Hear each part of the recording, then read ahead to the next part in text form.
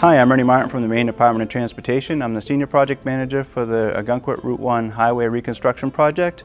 The scope of the project is a rehabilitation of the whole highway corridor from the Yorktown line to the Wellstown line, which means we're going to repave the whole roadway, improve drainage, sidewalks, curbing, landscaping, which is associated with the project as well.